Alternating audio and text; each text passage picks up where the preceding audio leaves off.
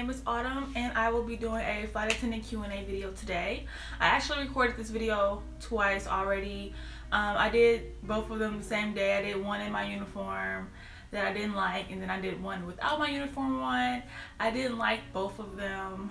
I still have both of the videos just in case, depending on how this video go. But I hope this video does me justice because I'm not gonna keep recording this. So I wrote the questions down that were asked on my social media because I asked you guys to send me some questions. Since I am recording on my phone, I'm not able to look at the questions that you guys sent me while I record, so I wrote them down. So if you see me looking down, I'm just looking at my notes I have here. So let's get into the video. So I will just go over the basics. I know some of those questions are probably asked in this, and I'm not even gonna look and see if they were, but I'm a flight attendant. I'm not gonna share with you guys what airline I work for or what base I'm based at. If you know the uniforms of these companies, of these airlines, then I'm sure you're smart enough to figure out where I work. But unfortunately, I'm not gonna disclose that. So I'm just gonna keep that to myself.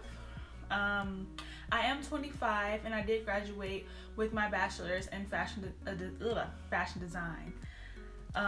Then I did the Disney College internship program for 8 months, and then after that I came home and then I started being obsessed. Before I came home, I was obsessed with being a flight attendant, figuring out what I was going to do after I come home from Disney. So after that I started applying for these different airlines, and I will also put the link down below in the description box on where you guys can find all the airlines that are hiring. That link will be in my description box, so you guys can check that out if you are interested in being a flight attendant. So the first question that was asked was, what made you want to become a flight attendant? And like I said, I was at Disney doing my Disney College internship program. So the reason why I did that internship program was because I really didn't know exactly what I wanted to do after college. I know I still want to pursue my degree with fashion and do things in that field, but I needed more time to figure out what I wanted to do, and I didn't want to just be at home, you know, working a regular job. So I took the internship, and it was the best decision I've ever made, besides being homesick and sad and you know, that. Anyway, I still was trying to figure out exactly what I wanted to do with my degree. So I became obsessed with being a flight attendant, and how that happened was I follow a YouTuber named Ashley. If you're watching this, hi Ashley. She also did the internship at Disney too, and she's also became a flight attendant after that as well. So she kind of just inspired me after watching, because I watched all her videos, her vlogs, her Disney vlogs, and you know, all that. So I kind of like followed her on Instagram after being one of her subscribers on her YouTube channel, and then became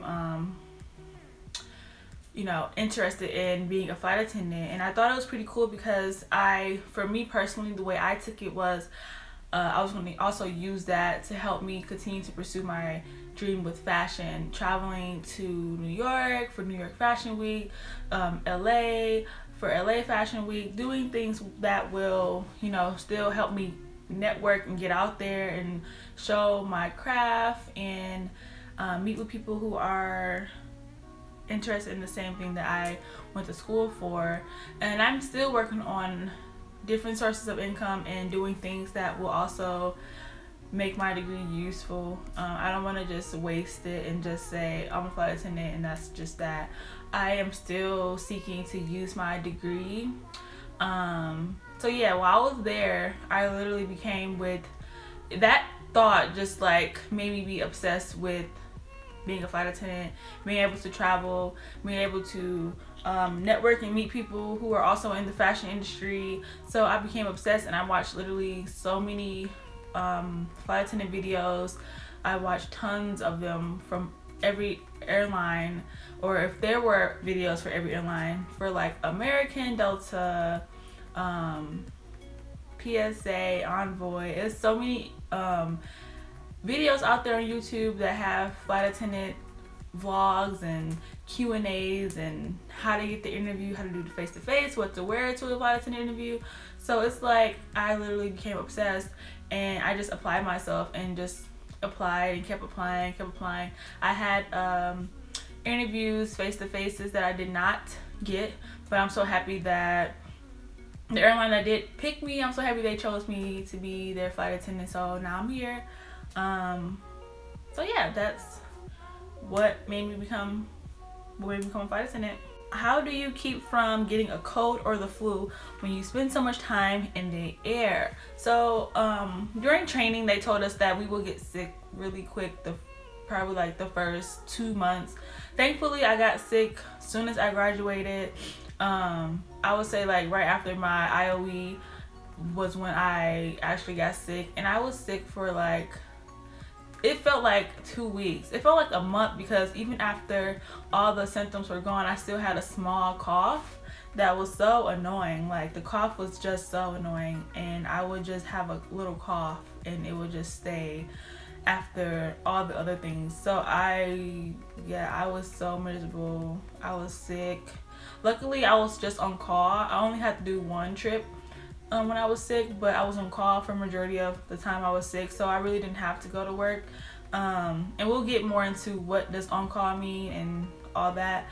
But yeah, I was sick. I was drowning myself with medicine and drinking tea, and I had the best help to help me feel better. So I'm so thankful that I had that person there to help me feel better, because I was really sick. And the cough, it finally went away, I would say maybe 2 weeks ago, because I had that cough for the longest. It was so annoying. How do you refrain from getting sick again? I would just say you want to make sure you are I keep saying dehydrated. You want to make sure you're hydrated. You have all your fluids, your water, your sleep. I sleep a lot when I'm on my off days or on call. I like to sleep in until like 11:30, noon. The only time I really can't sleep past 11:30 sometime, but the only time I can sleep past noon, sleep past 1 is if I'm sick or I stayed up till like 7, because sometimes I will stay up watching YouTube or watching Netflix, and I'll just be up all until the sun comes back up. You don't want to do that, because you never know if you're going to get called in for work, and you want to have a good sleeping schedule so that you know you're going to get enough rest when it's time to work. So I'll just say making sure you're hydrated, making sure you get enough sleep.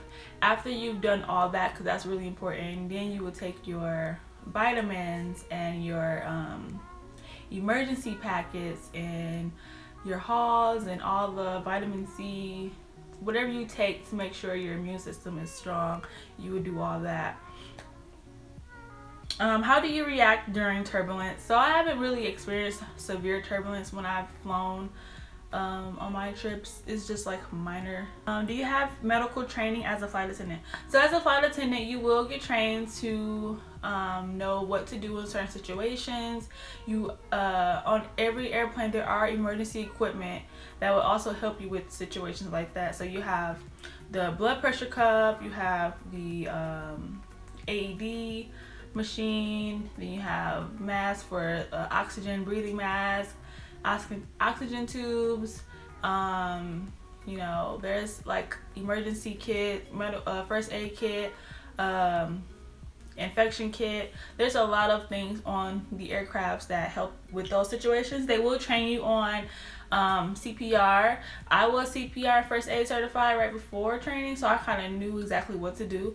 But they will refresh anybody's memory who's already certified, or if you're not certified at all, you will be have that experience when you are in training. And also there are tons of people who leave nursing jobs, medical field jobs, that are trained in that area too, who become flight attendants. So if something does happen, you won't be alone. You have other flight attendants who are with you, who may have more experience than you. And also if there are if there are any flight attendants who have experience, there will always be someone on board, I kid you not, at least a nurse, a doctor, someone that has that training. So you can always get on the PA and make an announcement, and then I'm sure somebody will come forward. So is what airline I work for and what base I'm based at. I will skip those questions because I already answered that. Does the flight crew know who the air marshals are on their flight? Yes, the flight attendants will know who the air marshals are on the flight. Whoever is the lead flight attendant, the captain and the first officer will brief. Well, normally they will brief the whole crew, but sometimes the captain decides to just brief the lead flight attendant, and then that lead flight attendant will then have to pass the messages down to all the other flight attendants, like the weather, the weather, the time, flight time, if there are any FFDOs on the plane, FDDO, I think it's FFDO, whatever, the flight deck officer, any armed, air marshals, whatever. So that is the captain's job to let the lead flight attendant or the flight attendants know who that is. What is my schedule like, and are you enjoying your career so far? So my schedule is very flexible right now. I'm so thankful. I feel it's kind of weird though, like coming from a job where you work every day or basically every day to a job where you don't know if you're gonna work or you don't work at all, but you're still getting paid. It's kind of new to me. So as a flight attendant, as a new flight attendant, most flight attendants, I would say 90%, graduate training on reserve, and then you have some airlines who they graduate with the line, but majority of flight attendants that are new graduate on reserve. Reserve means you're strictly on call. You get paid regardless if they call you or not. It's a certain amount that you get paid for, and you're on call for 14 hours. I know for my airline, on call 14 hours. So for example, I'm on call tomorrow from 3:30 a.m. to 5:30 p.m. and from that time they can call you between any time. They can call you at 3:31, they can call you at 4:30, they can call you at 5:28, you know what I'm saying? But regardless if they call you or not, you still get paid your money, because you're guaranteed a certain amount each month. So if you don't fly at all the whole month, you know what I'm saying, you still get paid. So that's kind of good. We get around like 10 to 12 days off a month. You can bid what days you want off depending on your seniority. You will get the days that you choose depending on, like I said, your seniority in your company. And are you enjoying your career so far? So yes, I am enjoying my career so far. It's amazing. I don't feel like stressed out about it. Every job I've had since I graduated college, I felt like, I just wanted to quit every single day. I would complain every single day. I want to leave. This is not, I don't like the feeling of working for someone else or feeling like I'm being watched. And as a flight attendant, you are technically working for that company, but you don't feel like someone's watching over you. Like what are you doing? Did you do this? Did you do that? But you will have some flight attendants who are just, they think they're your boss too. So they're gonna be like, doing that. Those certain coworkers that just be over the top with their job. You may have some of those as a flight attendant too. But most of the time no one's watching you. No one's like, you just as long as you do your job, you guys will be okay. Is it hard to become a flight attendant?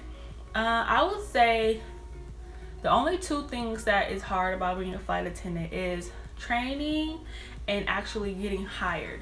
Now, besides that, no, being a flight attendant is easy. You do your job, everything you learn in training. Once you get on the floor, once you get in the air, it's like you've been doing it for years. That's how easy it is. I will start with getting hired first. So it's hard to get in the doors. Like, it's hard. I've had I think I had three face-to-faces before I got hired with my airline now. I had tons of video interviews that I didn't make past to get to the face-to-face. It's just like, and I had my resume changed twice within that process, and it was still hard. So I would just say, don't beat yourself up about whether you're getting picked or not. It's not you, because it's really hard. It's like a number, people will say it's like a lottery number, lottery pool, depending on what airline you choose. It would be harder for, you know, the more top airline. It'll be harder than the, you know, the low regional airlines. But even some regionals, it's hard to get into, because I had face-to-faces with regionals and I didn't get past, you know, the face-to-face. So many steps that you have to do before you get to the actual in-person interview. You have the application, you have the test assessment, you have the video interview. After that, you have your live interview, depending on what airline. Sometimes you may have a phone interview depending on the airline, and then some airlines fly you out, and then some airlines, they want you to pay your own way to get there. So if you have the money, extra money to do that and risk not getting hired, because I highly doubt they're going to reimburse you. So if you want to take a chance to, I think well, I'm not even going to say any names, but I know one airline, they don't pay to fly you out. So if you have the extra money, you really feel confident that you're going to get that job, then fly to that interview.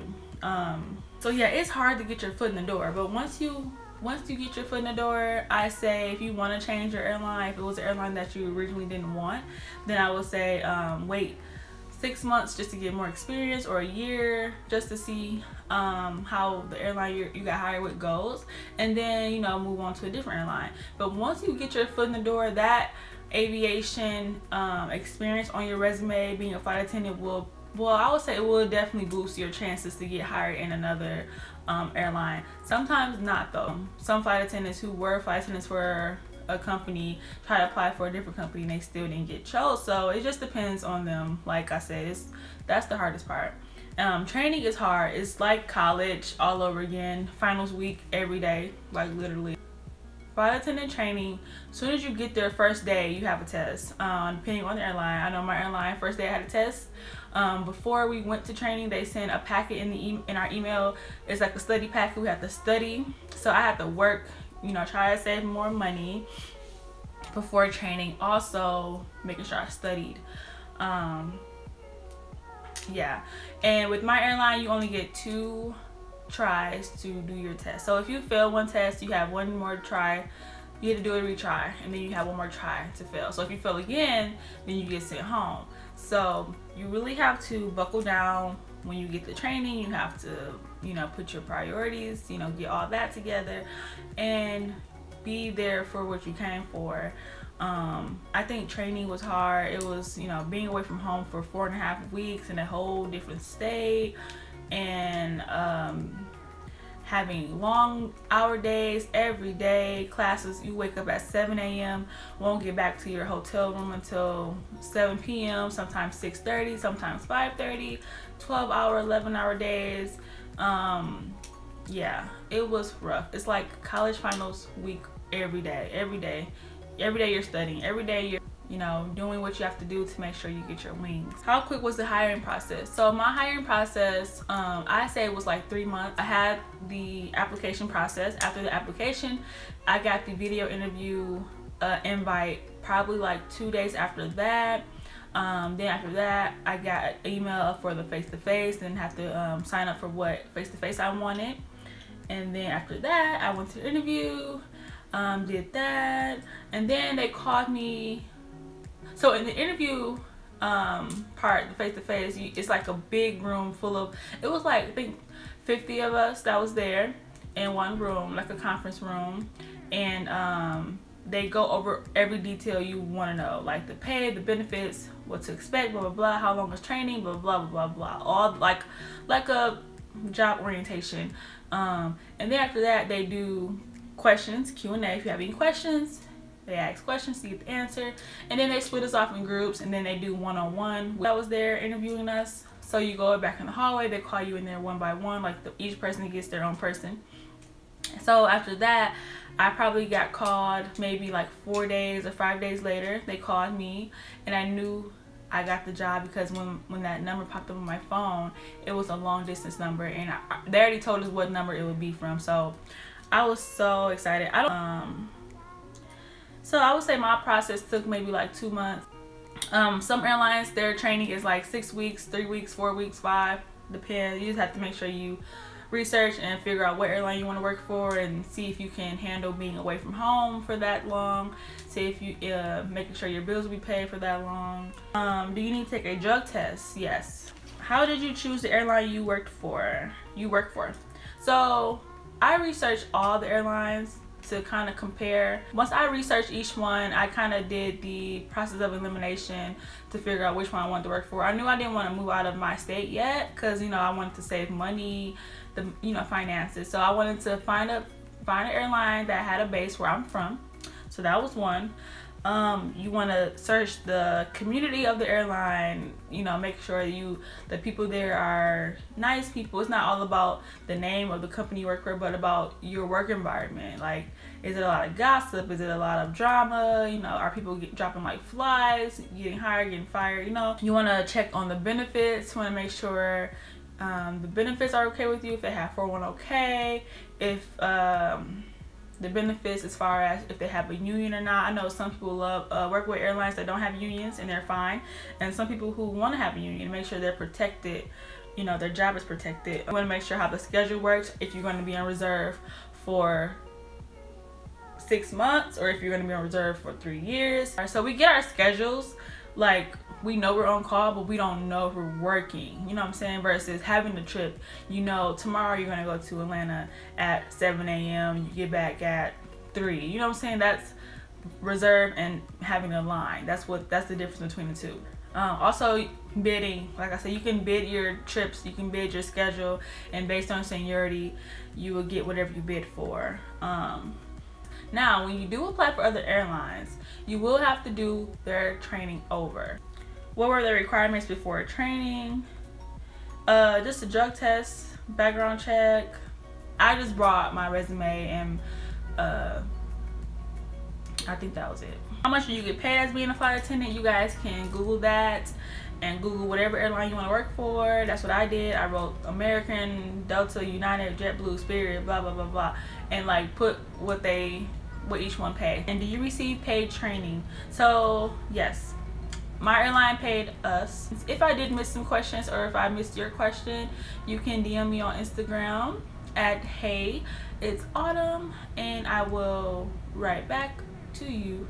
So whatever airline you want to work for, research that. So if you want to work for Spirit, you put Spirit flight attendant video, whatever, American flight attendant video, and it will pop up. You have, if there are any out there of that airline, you will just see that listed below. I will put the link in my description box on the airlines that are currently hiring at this moment. If you liked this video, you thought it was helpful, please give me a thumbs up and subscribe to my channel. I will keep doing these videos about flight attendant and any tips and tricks that can get you guys into being a flight attendant. So yeah, that's it for this video, and I will see you guys in my next video. Hold on.